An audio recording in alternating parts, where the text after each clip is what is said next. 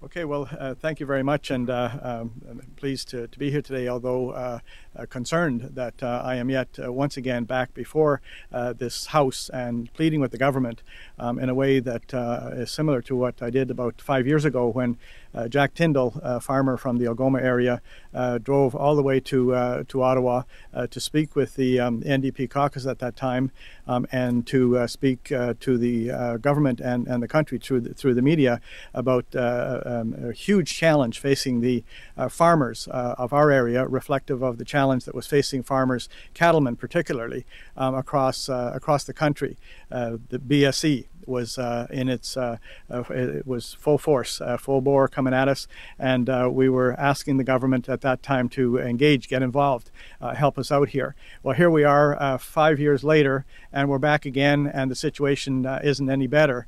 There was some movement for a time, and some programs put in place, but over the last couple of years, we've noticed lots of big announcements, but really no substance. When the farmers themselves go to access some of the new programs that have been spoke of by government, they really aren't there. They're difficult to access, and at the end of the day, some of them, even if you move to appeal, for example, can be harmful to the farmer. I just want to say that when I was here 5 years ago, we had some 200 farmers in our area raising all kinds of product to sell into the local market and to export. Now we're down to 80. And that number is dwindling with each month that goes by.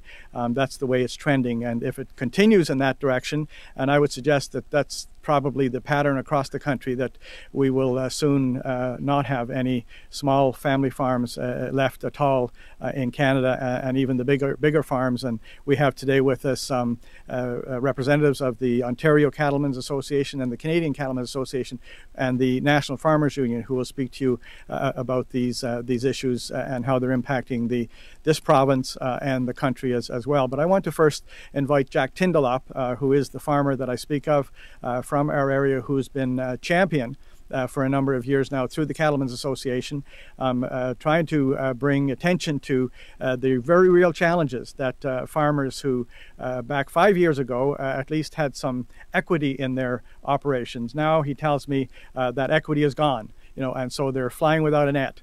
And today he wants to address the House of Commons, spoke to our caucus this morning, speaking to members of the other parties on the Hill, but wants to speak through the press here this morning. So Jack, please. As Tony mentioned, several years ago, we were here. Beef industry was in a crisis. And through the efforts of many, many people across Canada who raised their voices and put their efforts into it, there were some programs developed and put in place to alleviate that problem. The crisis is still here. We're in worse shape than we were at that time. And those programs are no longer working. The conditions of those programs dictate that most of us aren't eligible for them anymore, and we're asking the government to take a look at those programs, in particular the Canadian Agriculture Income Stabilization Program, now called Agri-Stability. We're asking the government to take a look at those programs and explain to us why they don't work and why they're not fixing them to make them work. Thank you.